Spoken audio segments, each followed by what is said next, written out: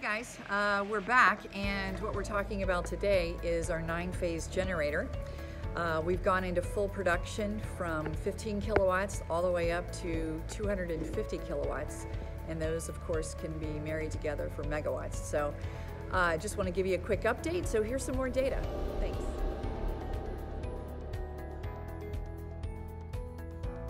Hey, Ed Grimm, CTO Infinity Industrial Controls. We're here in the lab at Infinity Industrial working on the 9-phase generators and evolving them, getting them ready for UL certification. So there's a good bit going on, and everybody's pretty buzzed up about this whole topic of what the 9-phase generator is. So in short, a 9-phase generator is filling in the blanks of your sine waves. This is a 3-phase generator, and as you can see, power drops on each of these phases. This is a 9-phase, much more power at lower speeds. So it's a high efficiency generator that is reducing the cost of producing energy. And as you can see here, we have a 50 kilowatt generator, and because of its high efficiency, you get a smaller package.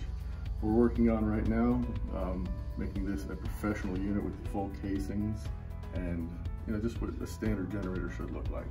But this is where it's at right now, and I can show you briefly the voltage output of the generator. This is just a test stand. Nothing is hard pointed here, but you see how quickly the voltage rises on it. And this is an AC generator that is rectified to DC. And there you see it's putting out 257 volts, and it's just spinning just over 1,000 RPM. So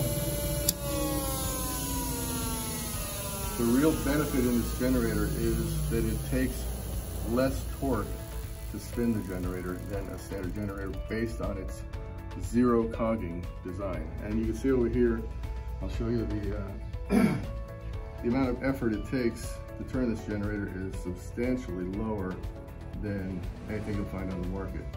As you can see, it doesn't have any of that resistance that your average generator has. It spins very easily. Because of that, it takes less input energy to create the energy that you're looking for. And that basically is why this is gaining a lot of popularity. It works great for wind turbines, for any type of water power, hydropower, but also connected to any type of genset, and it's going green with natural gas. You can also use propane, of course, or any other type of fuel, but these are going to be implemented in pumping stations, cell towers, any application where you're going to have inexpensive power. So that's the future of the game. That's a 9-phase generator. Thanks.